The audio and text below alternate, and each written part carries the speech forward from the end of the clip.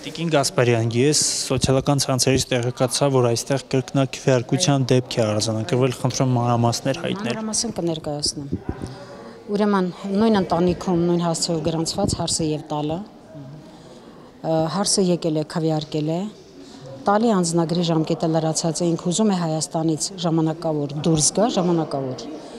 Անձնագրի ժամկետը քանի որ լրացված է եղել, անձնագրավարին է տվել երկարացնելու կամ նոր անձնագիր տալու նպատակով եւ այնտեղից վերցրել է այդ 9-րդ ձև կոչվածը այստեղ քվեարկելու համար, իր քվեարկությունը կատարելու համար։ Այնտեղ անձնագրավարը փոխանակ գրի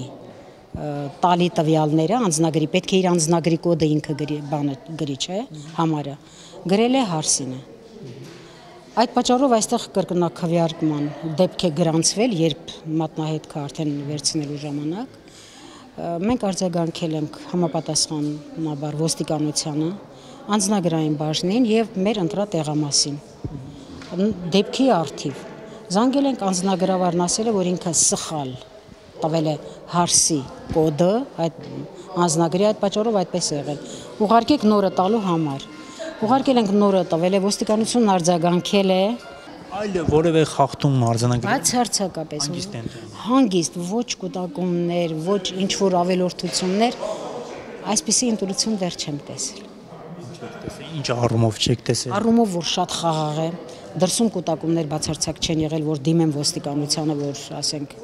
այնտեղ ցրեն, ես չեմ կարող դուրս գալ բնականաբար, երբ ինձ տեղեկացրել են վստահված անձիկ, ես դիմել եմ ոստիկանությանը։ Իսկ մարդկանց ակտիվությունը ինչպես է, ակտիվ են թե Մի փոքր պասիվ։ պակաս է։